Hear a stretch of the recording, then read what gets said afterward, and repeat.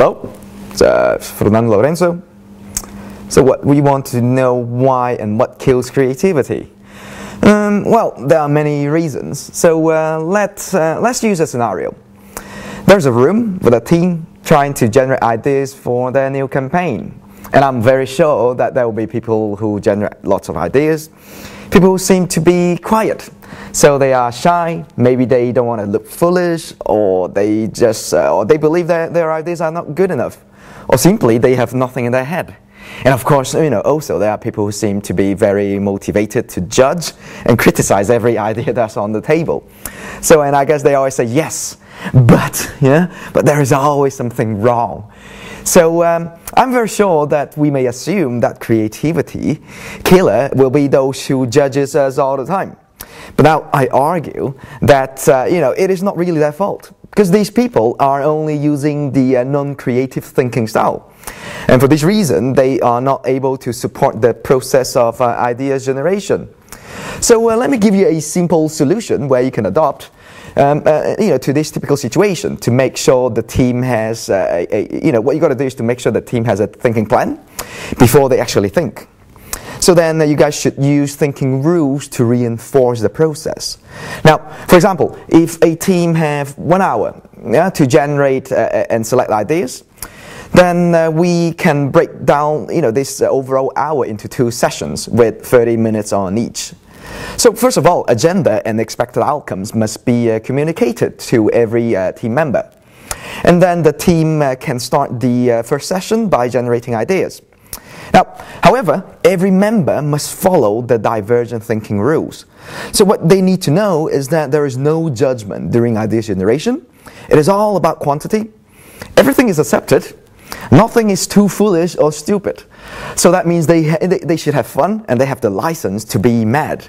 Yeah? If you think in, let's say, in a diagram format, this whole process, it goes through a divergent process. It's all about expanding, generating more options. It's about opening up for more ideas.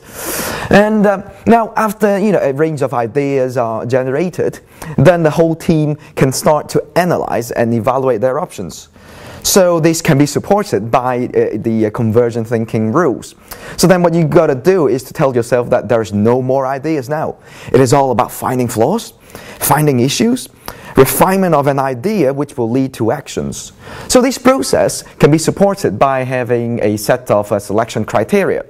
And again, if you look at this from a kind of a diagram perspective, so the whole process is convergence. It's all about finding the best answer. Yeah, it's all about refining, selecting from a range of options, trying to narrow down to one perfect kind of a single point. It converges. So, but we have to remember that this is not restricted to only 2 sessions. A variation of thinking sequences should be developed to suit each specific situation. So by doing this, there is no more confrontation where some ideas are generated and others will judge and kill ideas. And by managing our thinking, the whole team will work together, using their whole brain to contribute to team goal.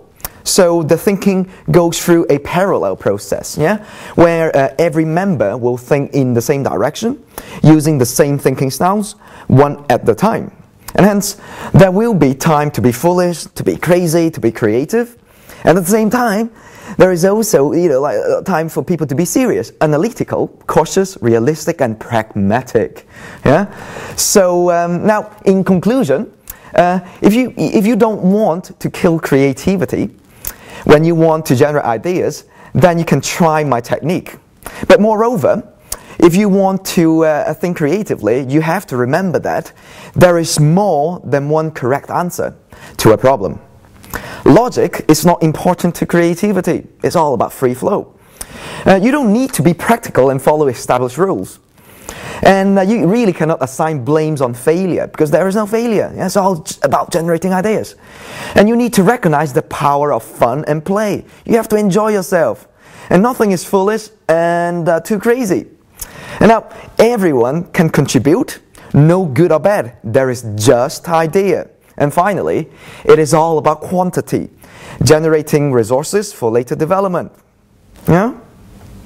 Wow, I hope that works. Yeah, you're welcome. Yeah, see you.